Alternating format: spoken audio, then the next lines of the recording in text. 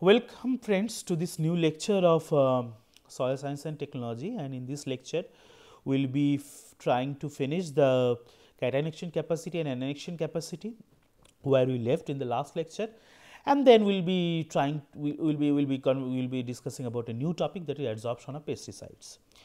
So, what is the relationship between pH and CEC? Obviously, generally CEC increases with the pH, and the permanent charge of 2:1 type of clay, that is pH dependent charge of humus and allophane, and some 1:1 type of clay hold exchangeable ions. You already know that. So, at the pH is raised, obviously the negative charge on some 1:1 type of silicate clays, allophane, humus, or even iron aluminum oxide increases, and CEC also increases. Because if you remember, the pH dependent charge, when we are increasing the pH, that will basically create the negative charge. So, creation of the negative charge is basically the increasing the CEC, because it is attracting the cations in the soil surface or clay surface.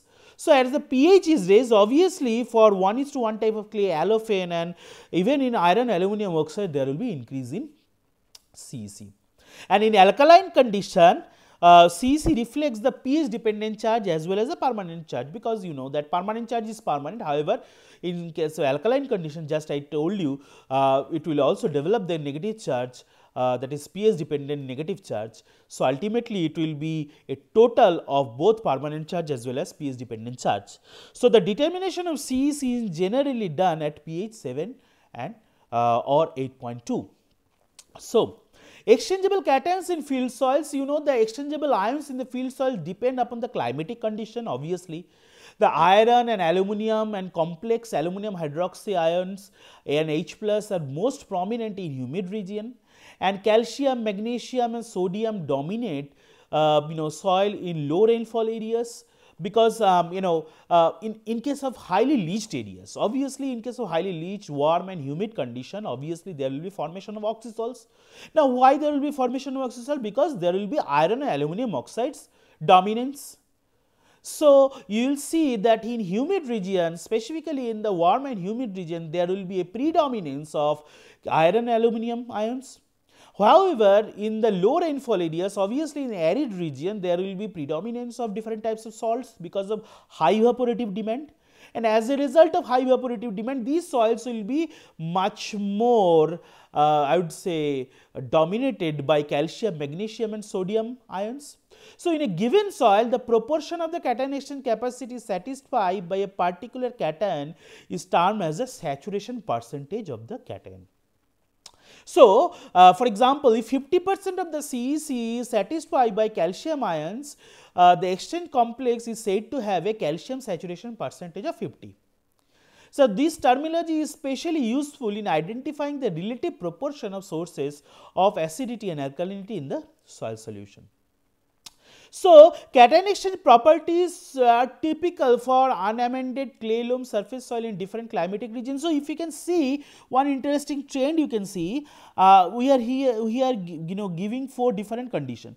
One is warm and humid region, that is represented by altisols, which is highly weathered, one of the highly weathered soils, and then cool and humid region, and then represented by alphisols, then semi-arid region,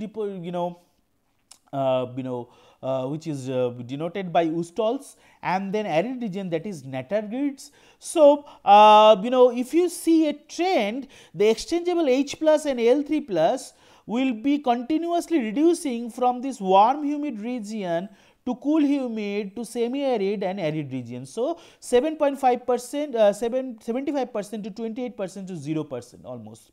And exchangeable calcium will show the reverse trend. I mean, you can get 2% in the warm and humid region. However, we are getting 9% in cool and humid region. It is increasing to 17% in semi-arid region and 13% in the arid region. And also exchangeable sodium, which is basically present in alkaline soil, which is another type of which has the pH high pH. So, in this basically this alkaline soil, an exchangeable sodium is present in a trace amount in case of warm and humid regions. It is very less 0.1%. in alphisol, again 4% in ustols, and in arid soil which is dominated by different sodium salts, you will get almost 19%. So, you can see how these dominance of different cations are changing from a for a particular type of soil when it is for a for different climatic conditions. So, that shows the importance of climate for soil development, as we have discussed in our earlier lectures of soil. So, cation saturation and nutrient availability, obviously if the percent saturation of some ions are high, then those ions will be easily and rapidly displaceable, obviously. Now, influences of complementary ions, obviously the strength of adsorption of common cations or most colloids is generally follow this order. What is the order? That is, aluminum is strongly adsorbed, followed by calcium, then magnesium, then potassium, which is showing the similar adsorption capacity and which is further further more than sodium. So, potassium can be easily replaced by Al3 ions in the acid soil and it will be available for the plants. Okay. So, in the acid soil, aluminum will replace this potassium and this potassium will be available to the plants. So, there are some nutrient antagonisms. So, this is another important aspect. There is some nutrient antagonism that in certain soil cause inhibition of uptake of some cations by plants.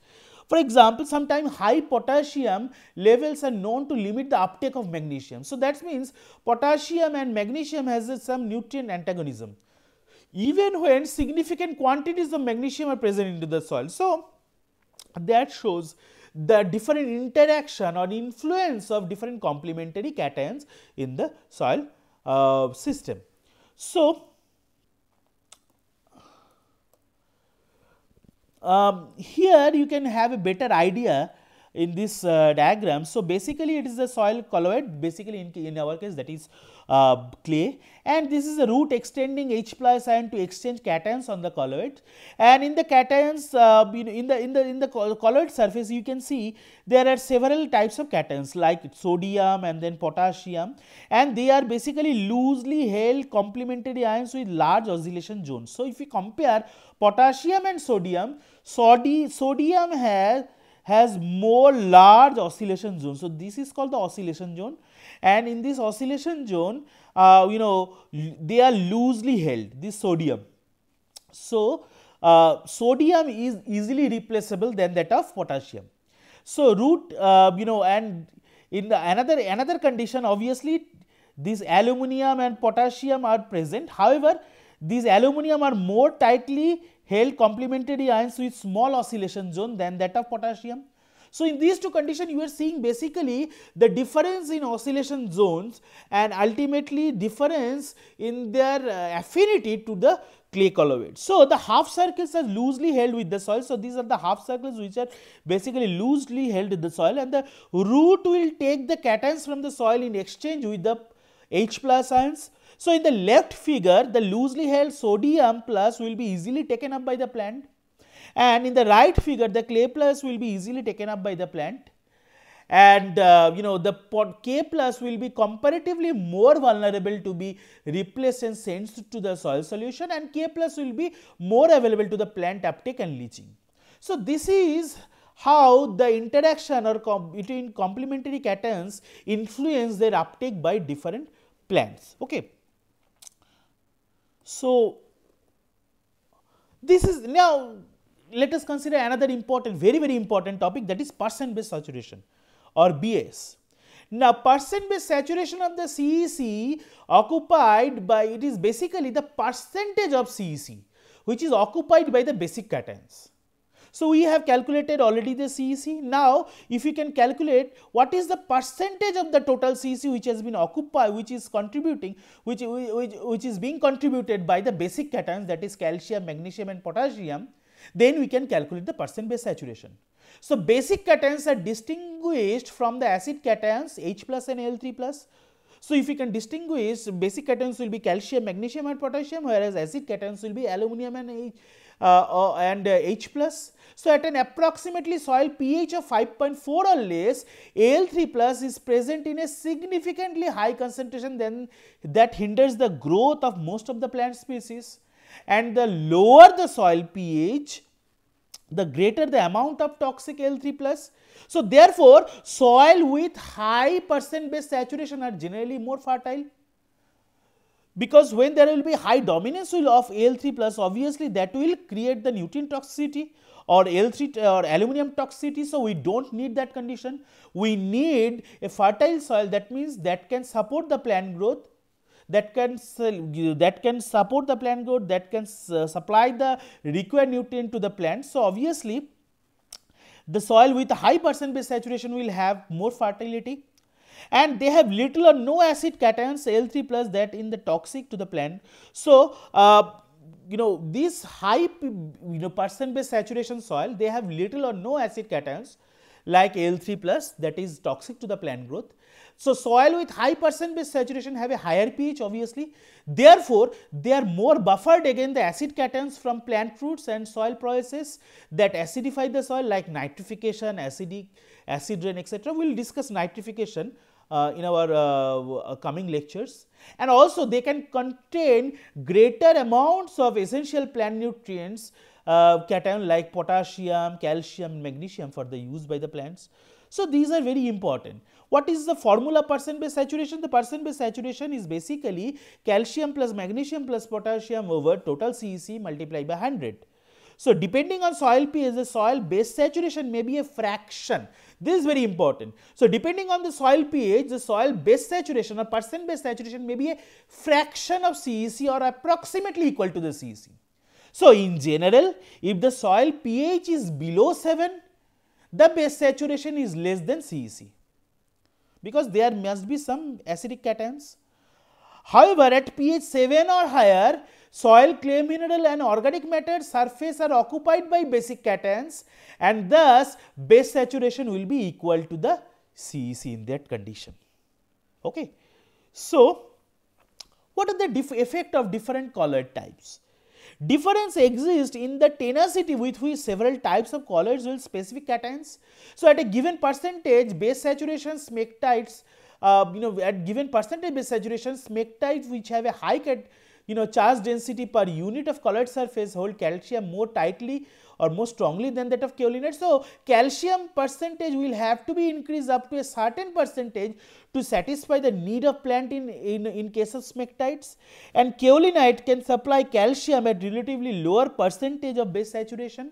And obviously the need to add limestone to the two soils will be somewhat differently, partly because of this factor. And we will discuss why we add limestone when we will discuss the soil acidity. Now let us discuss anion exchange. Anion exchange is also same. Anion, it is basically the ability of the soil to exchange anions from its surrounding medium, and anion are held in two major ways. Firstly, they are held by anion adsorption mechanism similar to the which are those responsible for cation exchange. Secondly, they may actually react with surface oxides or hydroxide, forming more definitive inner sphere complexes. Now in the last lectures we have discussed what are the inner sphere complex and outer sphere complex, so I am not going to discuss them in details. So anion adsorption mechanism, the basic principle of anion exchange are similar to those of cation exchange, and the charge on the colloids are positive and the exchange is among negatively charged anions. The positive charge developed due to the pH dependent charge, you know that, and the positive charge is associated with the surface of kaolinite, iron, aluminum oxides and allophane, and attract anions such as sulfate and nitrate. You can see here, the nitrates is first adsorbed to the soil colloid, and which is further getting replaced by another cation, that is chloride. So just in case of cation exchange, equivalent quantities of ammonia, nitrate and chloride are exchanged here. So the reaction can be reversed and nutrient anions so released can be absorbed by the plants. So AEC generally decreases with the increased pH. Obviously, when there will be increased pH, there will be negative charge development. So when there will be negative charge development due to the pH dependent charge, obviously the the AEC or anion exchange capacity will increase. So this is quite with the increase of the with the increase of soil pH, there will be development of negative charge.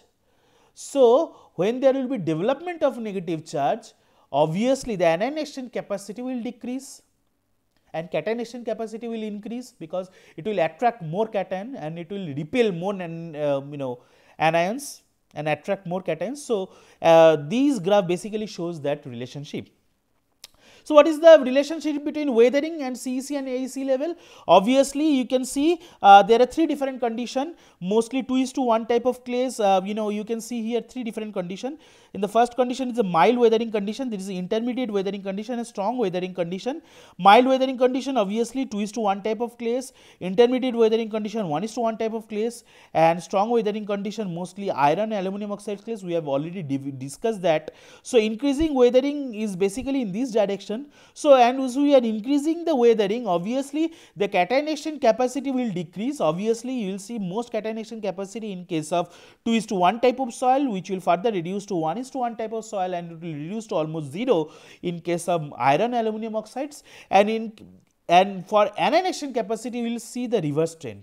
So, as we are increasing from mild to intermediate to strong weathering condition, the annihilation capacity will further increase. Okay. So,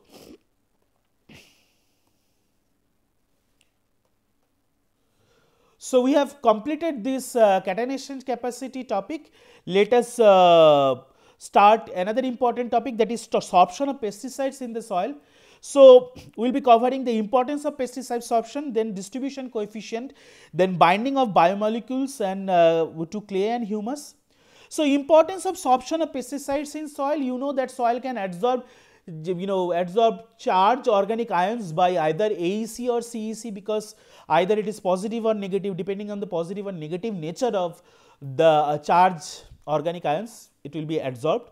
And sorption can reduce the movement of the groundwater, because when it will be sorbed, obviously it will not leach down to the groundwater, and it can allow time for soil microorganism to break the chemical down to less toxic byproducts.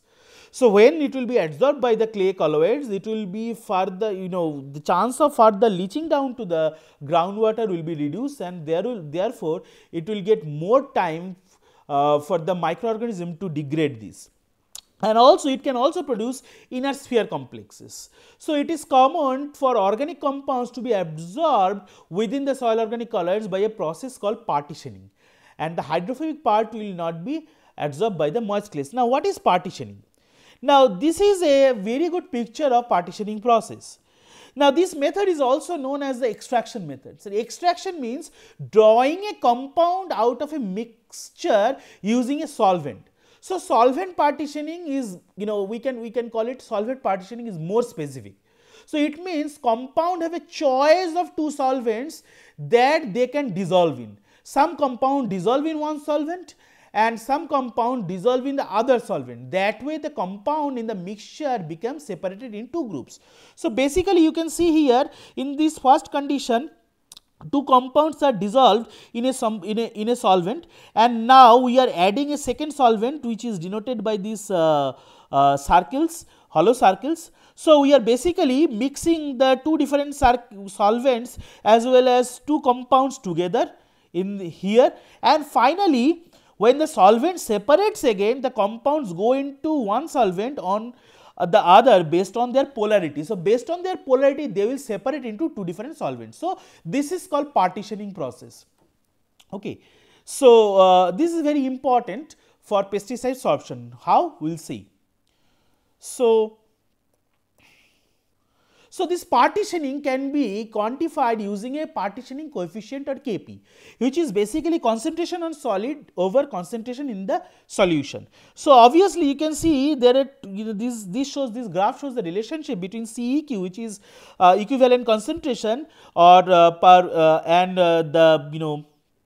and concentration on solid. So, CEQ is basically concentration in solution, and here it is Q is basically concentration on solid. So, basically this line shows the higher Kp and these line shows the lower Kp. So, high Kp means higher sorption obviously, and low Kp means weak sorption. So, high Kp means hydrophobic compounds on organic matter, when hydrophobic compounds like the organic pollutants, like organic pesticides, they are hydrophobic in nature. So, they will not mix well with the water. So, they will mix more with the organic matter into the soil, and water soluble compounds which are hydrophilic that prefers to stay in the solution will be responsible for this low Kp. So, let us move ahead and see what are the organoclays. Now, organoclays is a very important aspect. The hydrated metal cations like calcium that are adsorbed on the surface of the smectites can be replaced with large organic cations and giving rise to what we are termed as organoclays, that is smectite organoclay specifically. Now, such clay surfaces are more friendly towards the applied organic compounds, making it possible for the clay to participate in partitioning. Obviously, when these clays are more friendly towards the applied organic compounds, it will take part more into the partitioning process. So, let us see an example of sorption. So, this is a very good example of sorption process and experiment. Now, this experiment was done by a gentian violet color solution and in a sandy loam soil with moderate CEC and a sandy soil with negligible CEC. So, these are two different soil, which is sandy loam soil with moderate CEC and this is sandy soil with negligible CEC. So, after we leach these two soil with this gentian violet solution, a clear solution, and we collect the leachate at below in a beaker. So, after leaching we will see a clear solution was found in case of sandy loam soil, and in contrast water drained from the sandy soil was still purple in color in case of sandy soil with the lower CEC. So, that means higher CEC or moderate CEC, because in the sandy loam soil there was some amount of silt or organic matter. However, in case of sandy soil there is low amount of organic matter, and due to the presence of organic matter in case of sandy loam soil, these organic matter will absorb all the gentian blue solution. So, ultimately it will the clear solution will leach. However, in the second case the total, so there is no change, so further the purple color solution was leached down. So, that shows the importance of sorption by organic matter which is present in the soil. Now, this is a picture of an African field, and you can see after applying, so in this field scientists have applied, the farmers have applied herbicides and the field is still full of weeds. What is the reason behind that? Is a bizarre condition. We are applying the herbicides to kill the weeds, but we still finding that this is full of weeds. So, what happens? The soil has a upper A horizon, what is A horizon, with a low CEC, and a clay subsoil with high CEC, argillic. Now, what is argillic? Argillic is dominated by clay mineral. So, this soil have a upper A horizon with the low CEC and lower argillic horizon with high CEC. So, when they applied all the pesticides was adsorbed by subsoil clay, so that there is no longer available to be taken out by the roots of the weeds. So, as a result of that, the weeds further grow there. So, that also shows the importance of sorption of different organic pesticides by clay and different other component which are present into the soil. Okay. Now, what is distribution coefficient? The tendency of a pesticide or other organic compound to leach into the groundwater is determined by the solubility of the compound and by the ratio of amount of chemical salt by the soil to remain into the solution, and this ratio is basically known as the distribution coefficient or KD. So, KD is basically milligram of chemical salt per kg of soil over milligram of chemical per liter of soil solution. So, the unit of KD, obviously it is liter per kg, and it depends upon the nature of the soil. Obviously, the variation is related mainly to the amount of organic matter or organic carbon into the soil. So, it can also be represented by using a similar ratio. We call it KOC, or other name is organic carbon distribution coefficient. So, KOC is basically mg of chemical salt per kg of organic carbon and mg of chemical per liter of solution. So basically, we are this is the formula of KOC, that is Kd over gram of organic carbon per kg of soil. So let us see, Kd and KOC are used for herbicides and metabolites. One soil which has higher Kd and KOC values will absorb more pesticide obviously, and these high values indicates that chemicals are strongly absorbed by the soil and less susceptible to leaching.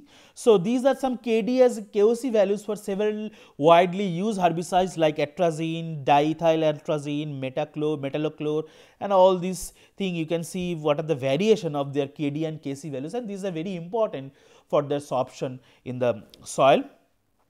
Now, binding of biomolecules and to clay and humus is very important. Now, the bond between biomolecules and the colloid is often quite strong, so that the biomolecules cannot be easily removed by washing or exchange reactions. And the initial attraction may be between charged colloidal surface and positively or negatively charged functional groups or biomolecules, and this type of reaction has two environmental impact. Obviously, the bound chemical remains for a longer period in the soil, as the microorganism cannot recognize and react with the target sites. And secondly, some chemicals remain active after adsorption so toxin remains toxic to the susceptible organism. Enzyme continues to catalyze the reaction. So these are two types of impacts, environmental impacts you can get from this sorption of biomolecules to the clay and humus. Let us see some example. Bt toxin, you already know that.